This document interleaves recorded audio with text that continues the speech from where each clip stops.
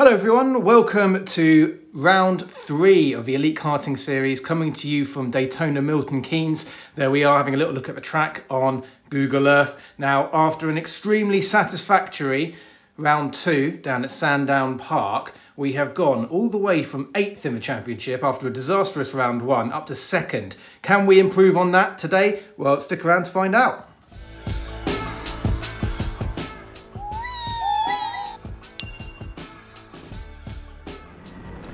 Okay, so welcome to the rolling up formation lap. You can see that we're starting this race at P2. So we've got James Brown on our left. Now James is a very, very quick guy round Milton Keynes. He's actually the N35 ST champion around here, reigning champion, and he's currently leading the DMAX championship.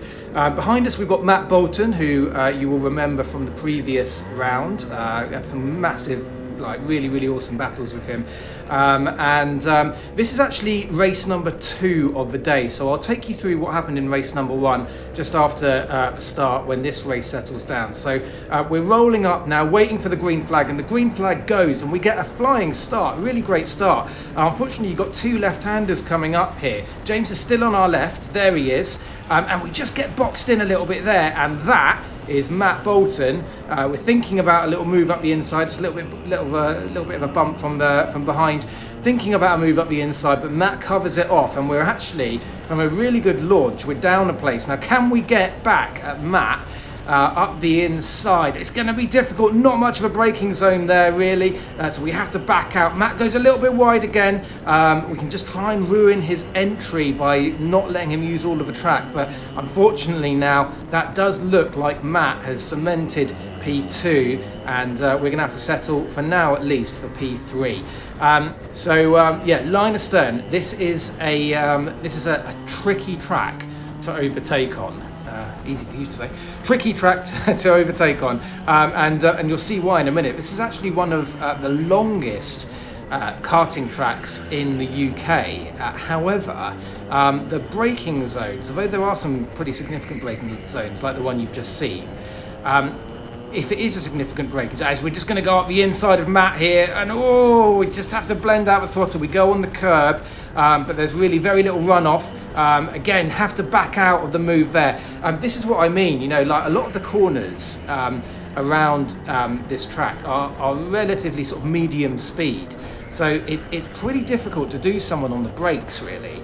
You're better off trying to get them on the exit, but of course you've got to make sure that there's no one behind you before you sort of try to do that. So yeah, really difficult. This is going to be kind of a story of the race, but let me, just as this race has now settled down, let me take you through what happened at the start of the day. So at the Elite Karting Series, you go out for a 10-minute practice qualifying session, and your final lap of that practice qualifying session is your qualifying lap. It's your hot lap.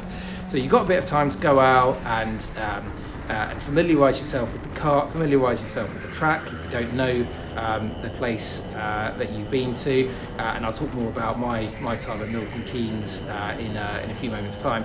And then your final lap of that session is your hot lap. So really important that you get yourself a nice little gap, that you're not going to be, you know, sort of right on someone's bumper who's slower than you.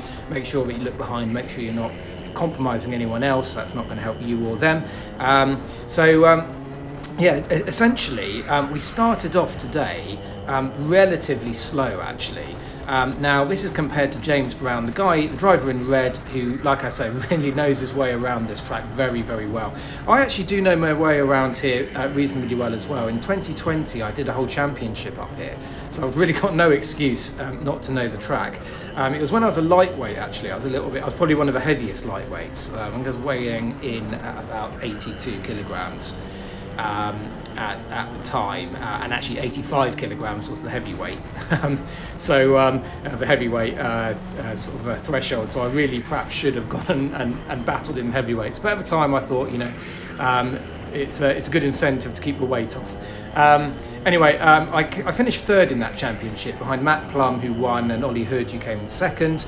As we're just approaching the rear bumper of Matt again here, we're right on his bumper. Oh, just go a little bit wide, and again, unfortunately, really only one line through the turn 2-3 chicane there. We go for a wider line for a better exit, trying to straighten the kart up as much as possible. But yeah, again, not able to do anything here. We've got a slightly tighter line on the exit, and again, just having a little look up the inside. Can we do it?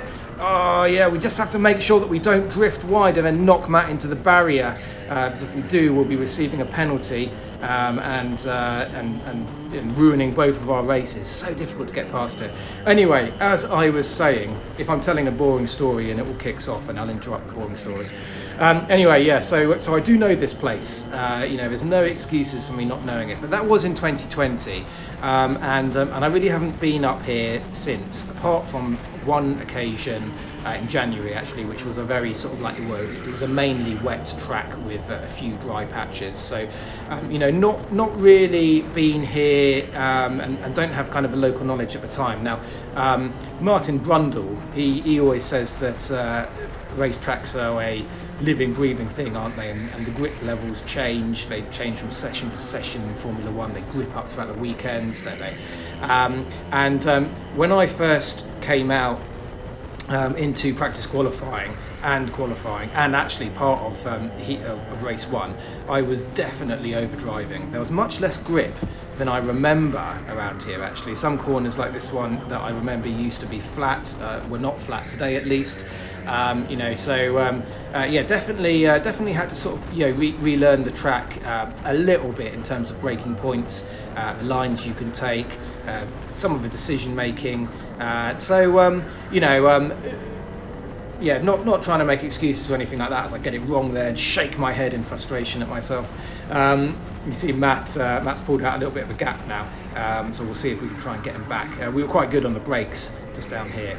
But essentially, yeah, not good news in qualifying. I was 7/10 off James Brown, who put it on pole, and a few more tenths, or a couple of, about, I can't remember if it was about 3 or 4 tenths off Matt, who actually qualified second, Matt Bolton, who's ahead of us now.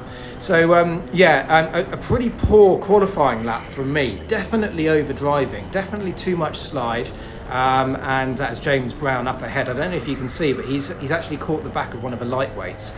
But however, by the end of the day, I was able to learn, actually in Heat 1, I started third, got a really good start actually, and got ahead of Matt Bolton. So Matt Bolton has returned the favour and he's got ahead of me. Now I got past him. Oh, as the one of the back markers in the lightweights just goes in backwards there, so Matt and myself don't have to overtake him. That's quite fortuitous for us. It means we can keep just about on touch with James up ahead. So yeah, got ahead of Matt Bolton, spent most of the race defending from him, but about 2/3 of the way through the race, Matt got past me. I overcooked it. Matt got past me on the exit, and I was then able to sit behind Matt and have a really good close look at what he was doing. And it was very, very clear that I was just overdriving slightly. And having looked at Matt's lines and Matt's braking points and everything, my driving massively improved. And actually, the reason I was starting this race on P2 was because I ended up getting a very slightly faster lap time than Matt Bolton ahead of us. It's a bit of a story of the season so far, actually. You know, in terms of pace, Matt at the moment is my main championship rival. James Brown, who's leading this race by several kart lengths now, he wasn't there for Sandown Park, so he didn't contest round 2 at Sandown Park. Had he have contested round 2, he'd be right up there as well. He's obviously very quick. But for now, at least, Matt is my main championship rival, and he's ahead of me. And the reason he's ahead of me is that even though on pace we're very, very similar, and in actual fact, on several of the races, I've actually been sort of slightly quicker. Yeah, we're really only talking a few 100ths of a second normally, we've been in dry conditions, at least normally we've been, as we're putting a bit of pressure on him again now, we've been within a tenth of each other. But Matt is definitely doing a much better job in terms of his racecraft. Now Matt is going to put some moves. He has put a move on me already. I've put a move on him, but Matt is definitely doing a better job so far in this championship, the Elite Karting Series. He's definitely doing a better job with regard to his racecraft. So yeah, something to for me to work on there a little bit. You know, pace at Tamworth was appalling, and racecraft. Well, actually, I didn't really get to do much racecraft at Tamworth because I was last. I wasn't quite last actually, but I wasn't really in a position to overtake anyone. Matt's just gone in a little bit hot there. We're in his slipstream now. He knows it. He's going to defend. Can we get around the outside? No, we can't. The thing is about this corner is if you go offline, actually a little bit where Matt is now, there's really very little grip. The track is very green offline, and actually we've been able to sort of take advantage of that a little bit. But Matt knows where we're going to be, knows where to defend. He knows that we're not going to be able to get around turn one ahead of him, and he's just placing his kart very, very intelligently and stopping us from being able to do anything. This battling is really allowing James Brown up front to get ahead, as we're again going for a look up the inside of Matt, and just have to stand on the brake pedal, and I'm shouting on my helmet now because I know that was probably my last chance. We're in the dying moments of this heat now, and rather than being sensible about it, I've just tried to show my nose. Matt's not been making any mistakes. I've been trying to encourage him into a mistake, and now my driving's getting a little bit weary. Yeah. What do I mean? A little bit wayward, that's probably the better term. Rear sliding everywhere. There I am, I'm throwing my hand up in frustration, not with anyone else, purely with myself, because I knew that you know, had I just been a little bit more intelligent about it, I definitely at least would have been able to be much closer to Matt at the end. Matt and I really allowed James to disappear off into what was quite a simple victory for him. Yeah, so this is the feature race now. Very sadly, sorry I didn't say this, very sadly I lost the footage for race one. Anyway, we're off. James Brown pole, Matt Bolton second, myself third. We've got Matt Putland on our right hand side. He's getting a very good start there, and he's putting the pressure on me, and you might be able to see just instantly, yeah, it's a little snap of oversteer there. Matt and James straight away much better start, much quicker start. They're getting they're gapping me by several kart lengths, and if you think back to the last race, and actually the race that I couldn't show you, heat one, you know, this gap was, there wasn't a gap this big, you know, sort of over the course of the entire heat. But I've made a very sort of slow start here, and we've got, like I say, Matt Putland, Dane Christensen as well, right behind me. Dane is third in the championship as well, so he's no slouch. And yeah, really at the moment, whilst I'm frustrated I can't be fighting the two in the front, I'm more concerned about particularly the couple of drivers who are right on my tail behind. Now, why did I have such a poor start? Well, essentially, the reason was, I think, low tyre pressures in this kart, because whilst this kart was very... That's the wrong line, by the way, a bit of a lack of grip around the final corner. Yeah, so, the tyre pressures in this kart seem to be fairly low. It seemed to be a very cold kart initially. It had been used all day, so I've no idea why, why it would have been cold. But, yeah, well... all the tyre pressures, I think, yeah, general lack of grip initially in the opening laps.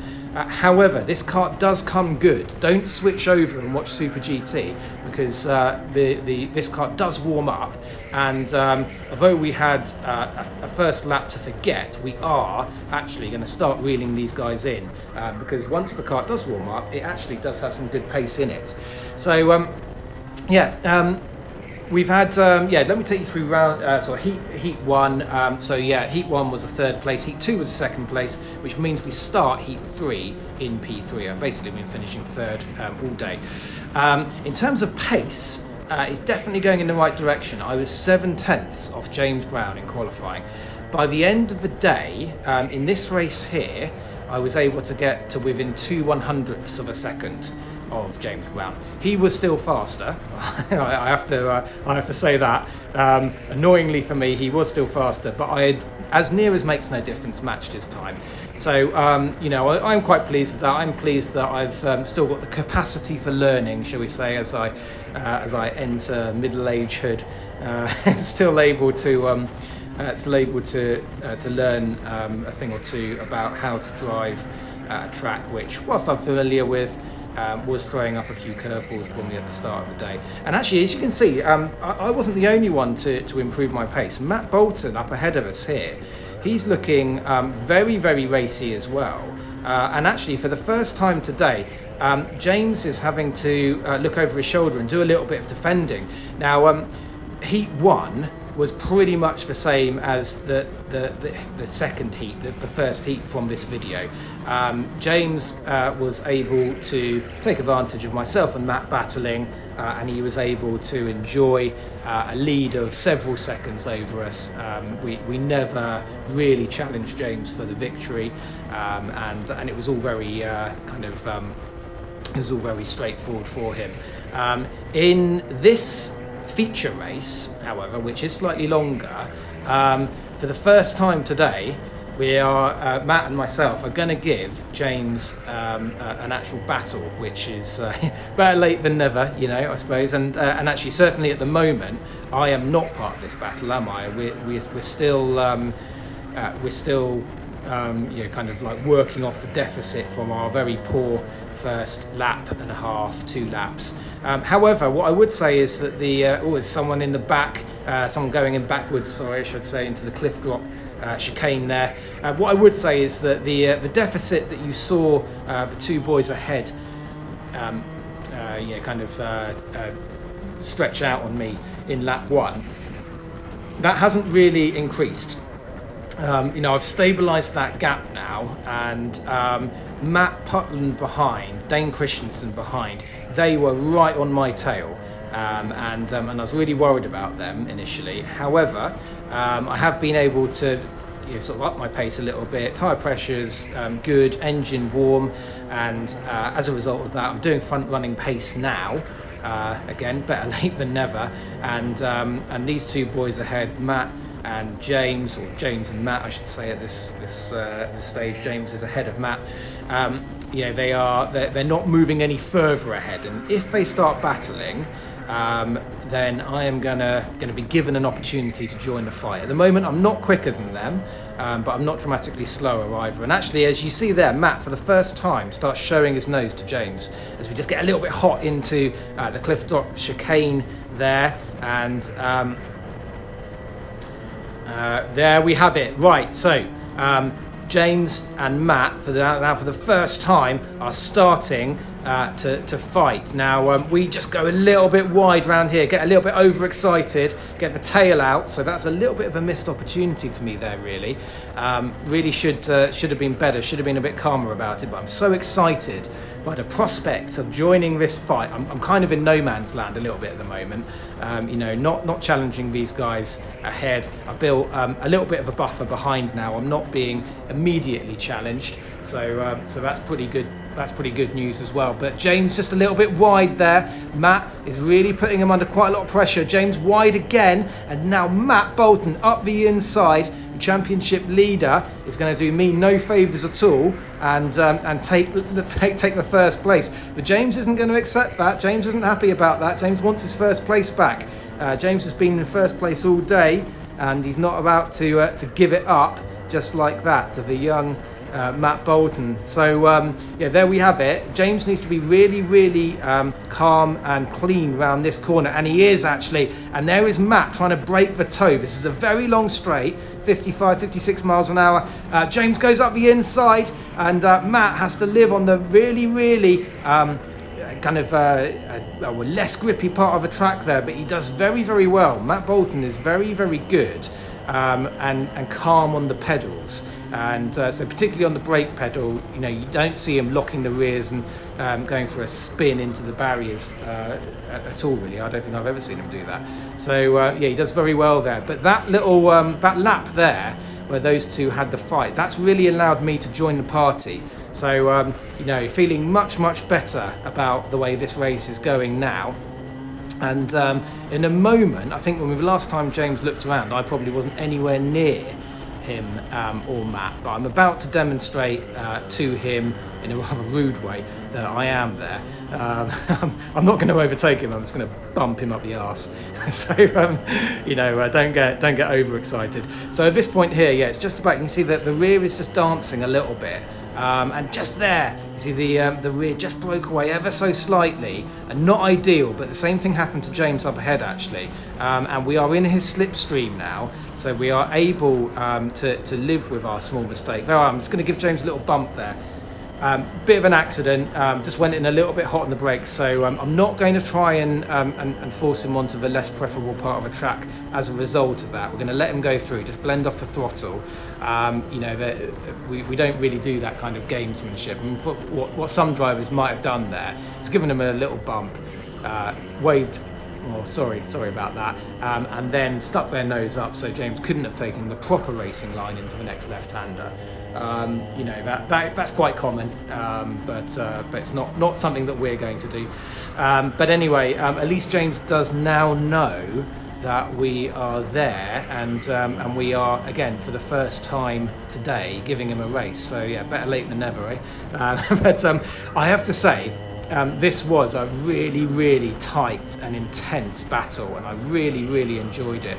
And we've got three guys here, you know, all exactly the same weight. You know, weighing up to 90 kilograms. Actually, we're just slightly above 90 kilograms, 91. I was weighing in at 92 actually, just because the way the weights worked. And if you don't, you know, if we weren't carrying those kind of weights, then there's a good chance that we might have just come in just under. So not really worth you know, getting it wrong really. But yeah, we were all lapping within a tenth of each other. You know, you've got James in the red here, who is a reigning champion around this place, current championship leader as well. So I'm satisfied now that my driving has improved, and it is as good as can reasonably be expected to be. I'm sure that, you know, I didn't put in the perfect lap at all at any one point. I'm sure there's definitely, you know, if you gave this kart to someone really good, then they would, as we just have a look up the inside, I'm sure they would go probably 2, 3, maybe 4 times faster. But I'm definitely pleased that we were able to have a really excellent battle. And again, just as I'm putting James under some pressure and sticking my nose where it's not wanted, Matt has been able to get away. So this was really the story of the day. It was me in third place, making a nuisance of myself to whoever was in second place and letting the leader get away. So you know, kind of sucks for second place. Not really ideal for me either. But like I said, on a track like this, which is so difficult to overtake on, really all you can do is make as big a nuisance of yourself as possible, not make any mistakes, and put the other guy under as much pressure as possible. I should also add as well, a little shout out to our lightweight drivers, because they are actually on the same track as us at the moment. As again, I go for a slightly tighter line on James. If you go for the wider line, you do tend to get the better exit, and you can see that there. James has achieved that. James just got away from us on the infield straight. But anyway, yeah, sorry. You might see, we've seen a couple of lightweights in the barriers, haven't we? We were actually, the front of the heavyweight pack, we were catching the back of the lightweight battle. It's a little bit like you know, kind of some of the Le Mans races, in that we had 2 separate grids, and the lightweights went ahead of us. And then as the heavyweight field, we sort of stayed back. And there, just on our left-hand side, you can see there, we are beginning to catch the back of the lightweight train. So at this kind of time, at this moment, I'm sort of thinking, and actually in heat 1 and 2, we did also almost catch the back of the lightweight train as well. And I was thinking at the time, you know, this might be an opportunity for me at the back of this train of 3. If the poor old leader is normally the person who gets caught with the back marker, trying to get through them first. It doesn't always work like this, but normally it's the first driver to come across the back marker who is who suffers the biggest time loss in getting by. Quite often, if you're right on someone's rear bumper and they go to overtake someone, you can sneak through as well with minimal time loss. As this race is longer, this is a 15-minute. I think it's 15 minutes. Anyway, I should probably know this. I was the one driving. Yeah, I think this race is slightly longer. Well, it's certainly longer than the heats. You have Heat 1, Heat 2, and the feature race, and of course a practice qualifying session as well. But yeah, because this race is longer, I am thinking actually, there's a reasonable chance that we are going to catch these lightweight drivers, and that might throw a bit of a spanner in the works. Again, as you can see, we've been following Matt and we've been following James around, and we just don't have a big enough time delta. We don't have a big enough difference in pace to get past these guys unless they make a mistake. These guys are driving inch perfectly around this track. It's making it very, very difficult for us to put the move in. And when you're kind of really maximising your package, as these guys ahead of us are doing, really the only opportunity you've got is if one of them makes a mistake, and unfortunately for us at the moment, they're not. Of course, the other opportunity is back markers, or if you're feeling very, very brave, a lunge. But like I said, just around here, there's just not that many places to make the lunge. This would be a good place, but again, when the driver in front of you is maximising the braking potential of the kart, then I'm afraid that that opportunity is taken away from you. You cannot lunge someone who is already maximising the braking potential, particularly on the inside of that hairpin that has very, very little grip compared to the racing line. We could try it, I suppose, but I know from experience if we do, we're going straight into the tyre barrier. So yeah, it's a little bit tricky, that one. I would also say, I don't know if anyone else has been to Milton Keynes and sort of has the same opinion, but this is going to sound really weird, but a lot of the kind of the entry to the corners is almost sort of slightly thinner or less wide than the exit. And stay with me on this one, because I'm about to make what I think is a sensible point. If you know COTA, Circuit of the Americas, the Formula One track, the way they designed it was to put or to create some very wide corner entries, and the reason they did that was to give the drivers an opportunity to take different lines in and create some overtaking opportunities. We've got a lightweight driver who's been spun around there, so again, it's all kind of potentially kicking off in front of us. This is the last lap, so if I'm going to make a move, well, I'm not really close enough to make a move, but I just need to keep putting the pressure on James, who's going to keep pressurising Matt as well. Anyway, the Circuit of the Americas, very, very wide corner entries, which makes it much easier to overtake. And I'd say that this place is almost the opposite. The exits are sort of wider than the entry points. Now, it might just be me. I might be being completely ridiculous. I mean, the track is obviously a really similar width all the way around, but I'd say if just there, just through that section, it seemed that there was a little bit kind of more exit room than there was entry room. So yeah, it makes it pretty difficult to string an overtaking opportunity together. Anyway, we're kind of really into the last overtaking point, fighting the rear there a little bit. This car was a little bit rear limited, but I quite like the rotation on it. That was good. I did do my fastest lap time. Matt Bolton crosses the line for the win, but it's actually going to be an overall win for James Brown, who finished first twice, second once. Matt finished second twice, and first once, and I finished third 3 times. So third place overall in that heat. Thanks ever so much for watching. Please do join me for the next one, and I'll see you then.